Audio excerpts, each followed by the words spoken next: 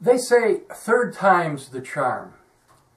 So here's the third and last batch of The Longest Day actors. The list I found on IMDb has 145 names. Now, I've covered 31 of those in part 1 and 43 in the addendum, which leaves, after subtracting the 3 names with scene deleted, 68 actors.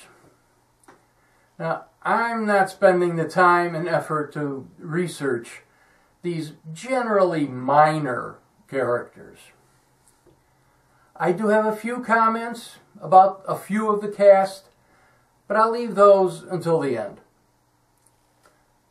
Now, for the next 6 minutes, you will get the actor's name, the name or description of the character portrayed, the total number of movie and television roles they have played, the span of their careers, and a picture, if possible. There are a few symbols to be aware of. Now, a yellow X means external. The picture is from a source not related to the movie, because I couldn't find them there. A red question mark means possibly or even likely. Most information available, including the picture, strongly suggests that's the right person, but there's no real proof. And a green S on actors who are also credited as stunt performers. Okay? Let's get this over with.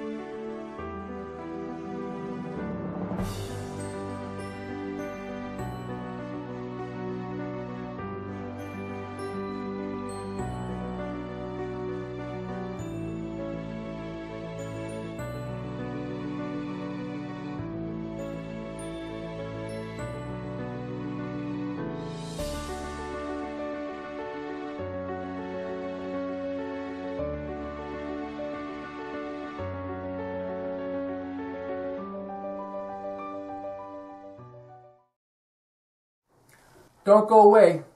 I have a few comments and questions. First and foremost, this is not an official list.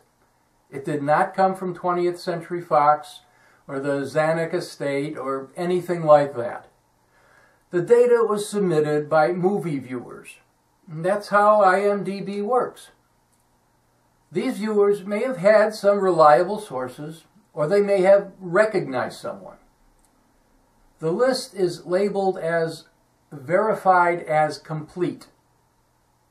It is not labeled as verified as accurate. I have a vague suspicion a few of these actors are cases of mistaken identity. Now, I have found maybe a half dozen British soldiers myself who look almost identical.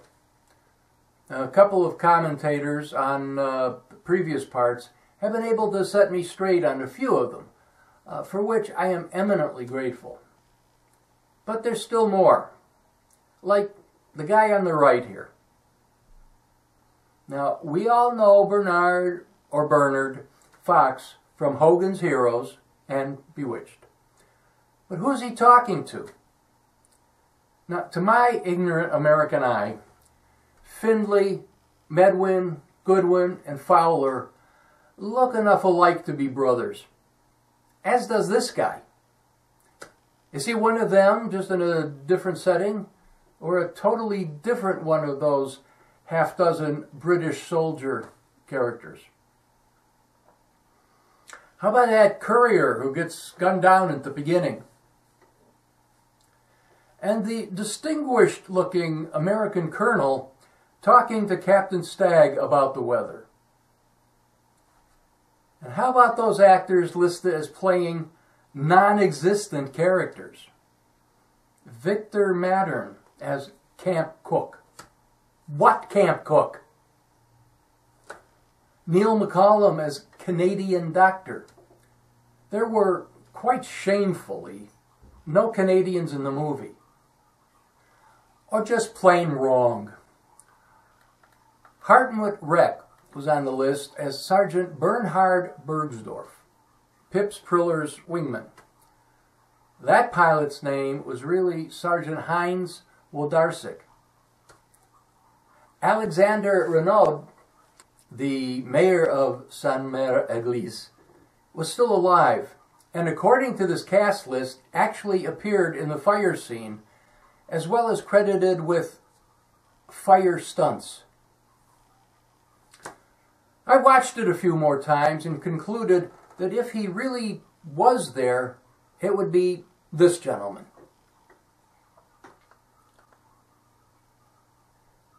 I think it would have been an emotional moment for actor George Wilson meeting him. But, you know, I wouldn't be at all surprised if one or two of those actors listed weren't actually even in the movie.